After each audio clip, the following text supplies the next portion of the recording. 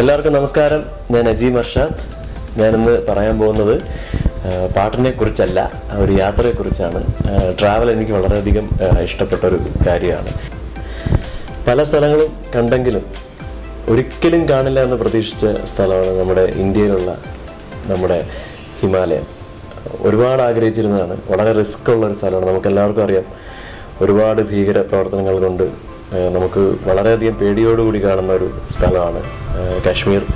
ആ കാശ്മീർ കാണാനായിട്ടൊരു ഭാഗ്യം ഈയിടെ ഞങ്ങൾക്കുണ്ടായി. ഞാനും വൈഫും കൂടെയാണ് കഴിഞ്ഞ ജൂലൈയിൽ പോയിരുന്നു. അവിടെ ഏകദേശം ഒരു 10-15 ദിവസം ട്രിപ്പ് ഉണ്ടായിരുന്നു. ഏകദേശം ഫുൾ കാശ്മീർ മൊത്തം നമ്മൾ പോയി കണ്ടു. കുറേ സീൻസ് മൊബൈലിൽ പകർത്തിയിട്ടുണ്ട്. അത് നിങ്ങളുമായിട്ട് ഞാൻ ഷെയർ ചെയ്യാം.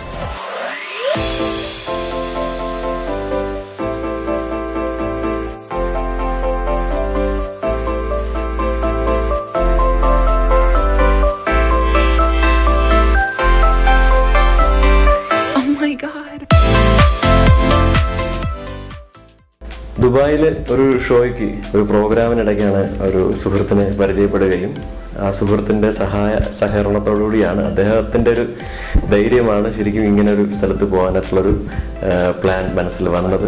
ജുലാഷ് എന്നായിരുന്നു അദ്ദേഹത്തിൻ്റെ പേര്. പുള്ളിയും ഞങ്ങളെ അക്കമ്പനി ചെയ്തിരുന്നു. കൊച്ചിയിൽ നിന്നും ഡൽഹി വരെ ഫ്ലൈറ്റിലാണ് പോയത്. രാവിലെ 7 മണിയായപ്പം ഡൽഹിയിൽ ലാൻഡ് ചെയ്തു. അവിടെ നിന്നും പോകാനായിട്ട് ജീപ്പ് കോമ്പസ് ആയിരുന്നു അറേഞ്ച് ചെയ്തിരുന്നത്. അങ്ങനെ 9 മണിയായപ്പം ഞങ്ങളെല്ലാവരും യാത്രയായി.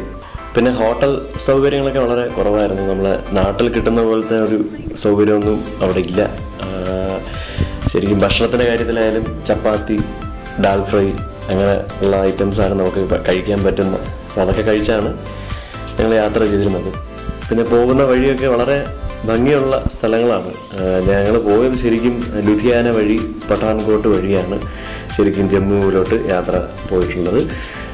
ഏകദേശം ഒരു 9 മണിയായപ്പോൾ, വൈകുന്നേരം 9 മണിയായപ്പോഴാണ് ജമ്മുവിലെത്തിയത്. ഒരു 600-700 കിലോമീറ്ററോളം യാത്ര ഉണ്ടായിരുന്നു ഡൽഹി ടു ജമ്മു.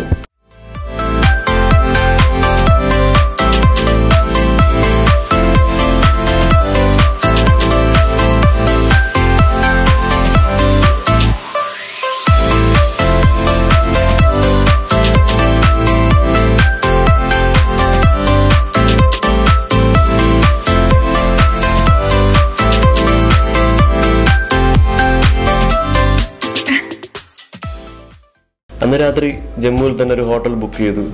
സ്റ്റേ അവിടെ ആയിരുന്നു. പിറ്റേ ദിവസം രാവിലെ 7 മണിക്ക് എണീറ്റു. 9 മണിക്ക് യാത്ര ശ്രീനഗറിലോട്ട്.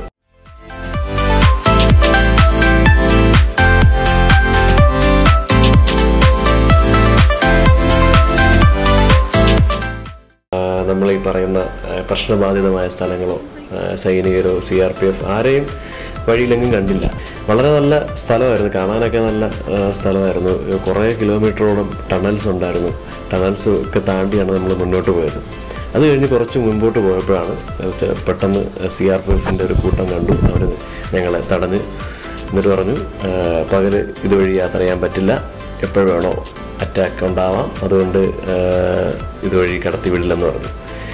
അന്നേരം തൊട്ടാണ് ശരിക്കും മനസ്സിലൊരു പേടി വന്നതും എന്താ ചെയ്യേണ്ടതെന്ന് പറ്റാത്തൊരവസ്ഥയായിപ്പോയി ആ ഒരു സമയത്ത്. അപ്പോൾ ആ ഉദ്യോഗസ്ഥൻ പറഞ്ഞു, അടുത്ത് തന്നെ ഒരു 10-15 കിലോമീറ്റർ മാറി ഒരു ഹോട്ടലുണ്ട്, ഖത്തറ എന്ന് പറഞ്ഞ സ്ഥലത്ത് കുറേ ഹോട്ടൽസ് ഉണ്ട്. അവിടെ പോയി സ്റ്റേ ചെയ്തിട്ട് രാത്രി ഒരു 12 മണിയാകുമ്പം വരാനായിട്ട് പറഞ്ഞു.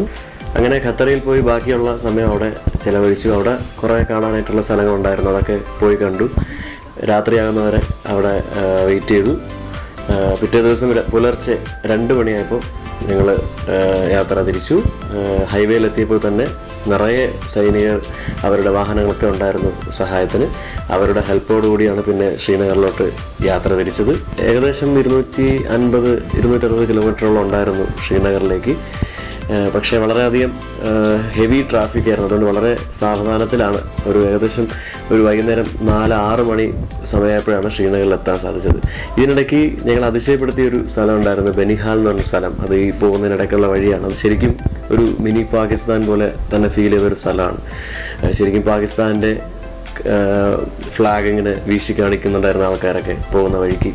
ഞങ്ങൾ ശരിക്കും അതിശയിച്ചു പോയി. ഇന്ത്യക്കകത്ത് തന്നെ ഇങ്ങനെ ഒരു സ്ഥലം ഉണ്ടല്ലോ എന്ന് പെട്ടെന്ന് നമ്മൾ ചിന്തിച്ചു പോയി. ശ്രീനഗറിലെ വിശേഷങ്ങളുമായി മറ്റൊരു ദിവസം ഞാൻ വരാം. നന്ദി, നമസ്കാരം.